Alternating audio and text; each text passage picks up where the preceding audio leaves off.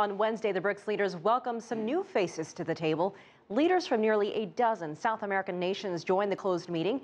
CCTV's Lucrecia Franco explains. Seeking expansion and integration beyond the BRICS, that was the focus of the final day of talks Wednesday in Brasilia. The leaders of the BRICS countries invited 11 regional leaders, including Argentina, Chile, Colombia, Ecuador, Venezuela, and Uruguay. It's a very important moment, not just on the short term, but also on the long term. In fact, it reflects a more multipolar world. The outreach meeting follows the launch of a new international development bank with $100 billion contingency fund to challenge the dominance of the World Bank and the International Monetary Fund. Starting today, we will never again depend on the IMF. IMF will never again direct Brazil's policy. It's easy to say why. The BRICS are the new powerhouse.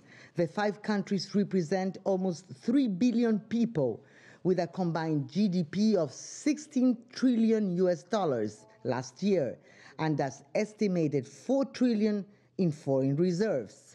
Though it's expected the new bank will take 2 years to become operational, it has been considered a groundbreaking achievement and could help countries like Argentina, which is on the verge of default.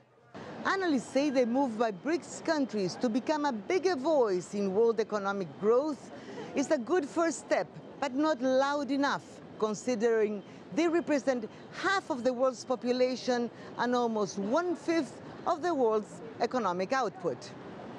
Lucrecia Franco, CCTV, Rio de Janeiro.